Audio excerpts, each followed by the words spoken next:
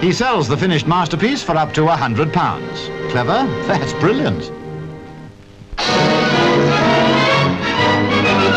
Yes, they still hold the world-famous Old English Games at Grasmere. And one of the highlights of this ancient sports meeting in the Lake District is the guides race.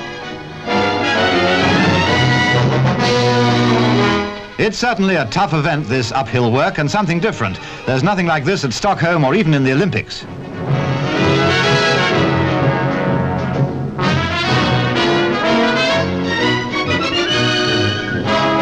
There's a competition for hounds too, the Hounds Trail. And what they don't know about this kind of country simply isn't worth knowing.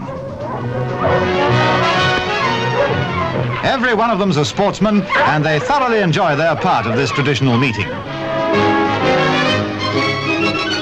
A proud moment for the winner.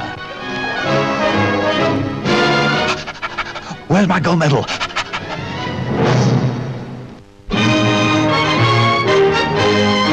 United Kingdom